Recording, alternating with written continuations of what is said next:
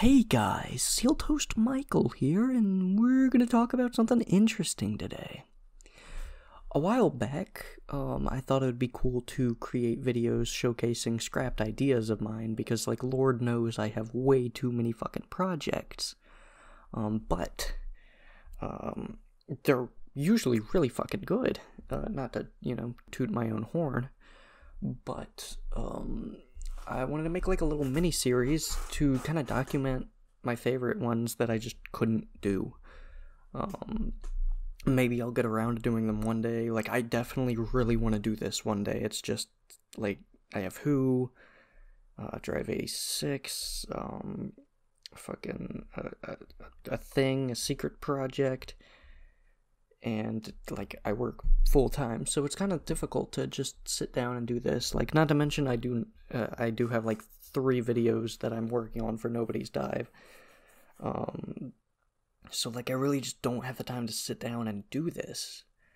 But I just fucking love the idea. It's I'll get to it. So essentially this is going to be episode 1 of what'll probably not even be that many episodes, or who knows, maybe I'll actually continue this.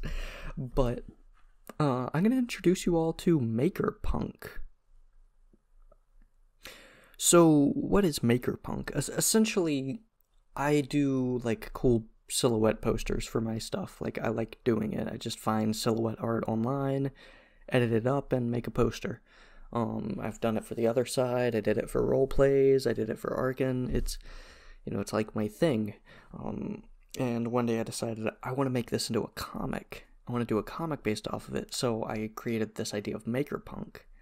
And essentially the idea is, let me actually pull up a script real quick. I need to not improv this. But the idea is, there's this group of people that obtain the cheat codes to existence. Like, they essentially just have the admin commands to life. And these alien dudes called the devs show up and pretty much claim that they gave them the powers and allow them to continue to use these powers in their own private clones of Earth, as long as they complete, like, tasks. It's essentially like going to work, and whenever they complete the job, they're just allowed to chill in their own private clone of Earth, where like everything's the same as it was before the devs showed up, but like they can literally control whatever they want. And the idea is that it's like we follow the stories of these characters, and each comic issue, I guess, would be a different character's story of what they're doing currently. And it was honestly a really cool idea. I really loved it. I didn't hype it up to anyone because, like, I knew it was kind of a little bit ambitious. But, I developed this universe in my head, and while I was doing Arkn stuff, I would come back to this and, like, just sit down and think of really cool scenarios and really cool ideas. Like, one of the scenes that I thought was there's this character, Dagon, who, his main thing is time and bullets. I mean, there's 2 main things, but essentially he does, like, gun stuff. And he can pretty much do everything the other makers can do, but he focuses on, like, fighting. So Dagon gets in this fight with this girl named Ali, who was a friend of his, but she was tasked by the devs to kill another friend of his who he was protecting, and so he had to kill her. And anyway, they have this fight, and like it takes place through time. Like, she goes and attacks him, and he punches her into like the 1960s. So like they're brawling on the street in the middle of like this big like hippie kind of crowd, and she grabs him and like throws him into the wall, and when he hits the wall, it's no longer a wall, it's like a cave, and they're in the prehistoric times. And it like, I don't know, it was this cool fight throughout time, and I just kept on coming up with cool ideas about all this stuff. And I didn't really do anything with it because there was nothing I could do. Like, I can't make this a series. I can't go out and film this. So I kind of had to scrap it because, like, I couldn't make the comic either. I just couldn't find the right silhouettes. And then I even went out and bought a drawing mannequin to style, to make my own silhouettes, but it just wasn't working out, so I just kind of, like, canceled it. And I hate that I canceled it, because I've always wanted to do it, and I think the closest idea, or the closest thing that I'll be able to do with it is an audio drama. And I have way too many things going on right now, so maybe I'll do this in the future. Maybe this is 2020 Dead Ghost content. But I wanted to share with you all a scene that I actually scripted out back in 2016, 2017, between these two characters, Rainboy and Dagon. Now, I already explained Dagon does gun shit. He's kind of like a brooding, edgy... he's pretty much Elpag. I'll be honest. He's Arkn Elpag. If you don't get that reference, don't worry about it. You'll never need to get that. But Rainboy, I fucking love Rainboy. At the time of coming up with Rainboy, I was kind of understanding my own sexuality at the time. Like, I knew I wasn't straight. But, like, it's complicated. Anyway, Rainboy is the embodiment of my embracing of more neutral gendered characters, which at the time I was really scared to do, because, like, I didn't want to offend anyone. I didn't want to get called, like, a poser or any of that. And I created this character called Rainboy that was like a vent character, and essentially he's like this depressed, sassy, gay weathermancer. And his whole thing is he can do the maker stuff, he can do the admin stuff, but he focuses on weather because it actually, he controls it based on his moods. So when he's sad, he'll make it rain, and it kind of, puts him at ease. When he's angry, he makes it, like, storm really hard. When he's in a fight, I actually had an idea of a fight scene between him and Dagon. He uses, like, the lightning to his advantage, where he'll create a storm and, like, point and lightning strikes, and it's really cool.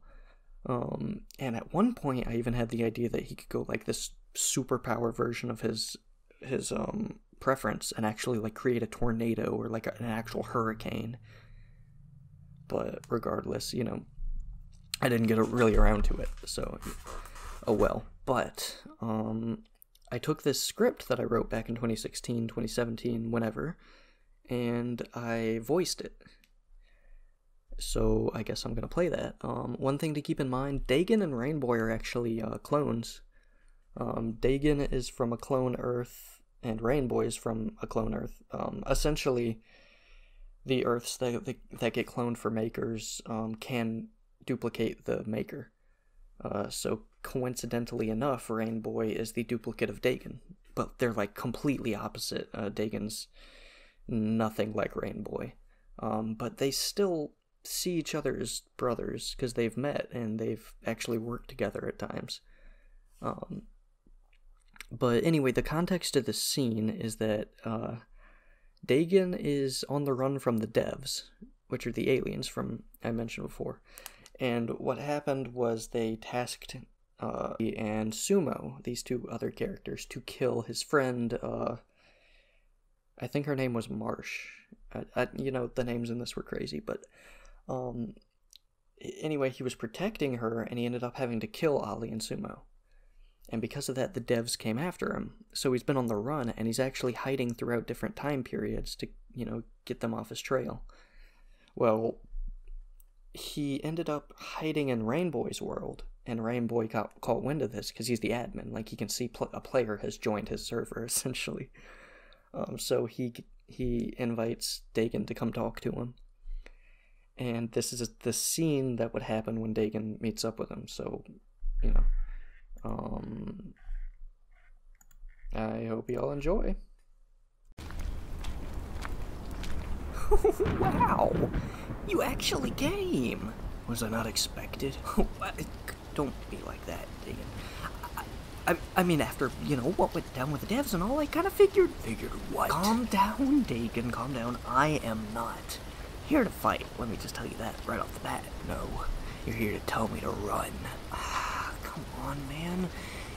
You and I both know the devs don't like you, and, well, nobody really likes you, no offense, and everybody wants you dead, so that's like 3 big stones on the shit list of You get what I mean, and you expect me to keep running all my life? How many years do you think I can hide before they find me? I tried the West. I tried the 60s. Lord knows I tried the fucking Puritans and almost got burned at the stake, so you tell me right now, Rainboy, do you expect me to run forever? I just don't want you to die, man. You don't want me to die, huh? Then do what the others did and leave me alone. Why? So you could just go and fuck with the devs again? Man, you know what they'll do to me even if they knew that I was talking to you. I know what they are, what they do, and they're sick. We were given the power to control Rainboy, unless you forgot your fucking name. And if you want to forget the storm for a moment and focus, that would be real nice. Fine. There, are you happy? We're makers, Rain. We have free will, and we have a choice, and we have a chance. The devs want us to fall in line or die, and if you want to be their lapdog, then fine. Enjoy the prison you're bound to, but I am going to enjoy the freedom that I was given when I received these powers. It's not like that, man. You don't understand the devs. They're scared of them, Rain. And you aren't? We all are. But that doesn't mean we can't fight. Oh, come on. Take control of the system and be the makers the admin wanted us to be. That is why we were made. This is a war, Rain. It's not a job, it's not a business, it is a fucking war. And if you aren't with me, then you're against me. I'm fighting for the freedom and the future of our species. You and the devs are protecting outdated rules that only harm our existence. Now please, don't make me do this. Oh shit. You gonna kill me, Dagon? Like you killed Sumo? Like you killed Ollie? Don't you dare mention her name. Or what? You'll unmake me? Fuck you, Dagon. And fuck your philosophies. My philosophies are for the betterment of what we are, Rain. Oh, bullshit. Bullshit, Dagon. Your philosophies are, they're ridiculous. We're makers, man. We can snap our fingers and change our appearance. We can pull down the fucking admin menu, the cheat codes, to life. And you want to waste it? Listen to the people that made us. And that's how we get our freedom. Don't avoid them. I mean, if they made us, they can unmake us, right? You're not the only one, man. If we don't do the job, they'll just find somebody else to clone. Think with your fucking head. Not with your gun. I'm thinking more clearly than you ever will in your entire miserable fucking life. Okay, you've made your point. If you want to hate the devs, fine. Fuck the devs. But don't bring any of my shit into your shit. Don't mix our shits together and create a big shit pie of different shit flavors, because at the end of the day, you're the one that's not doing the job that the devs made us to do. Now you can go run off and fuck a dinosaur or whatever you do when you traverse through time, but I'm gonna stay here and I'm gonna be the bitch that the devs want me to be until I can be free and I can go do whatever the hell I want elsewhere. Whenever I want. Because that's what we were offered.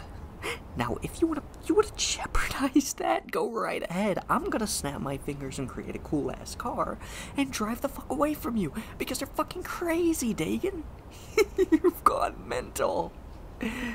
But I did enjoy our talks, so, you know, I'd say let's do it again, but, you know, no. Fuck you, Dagon.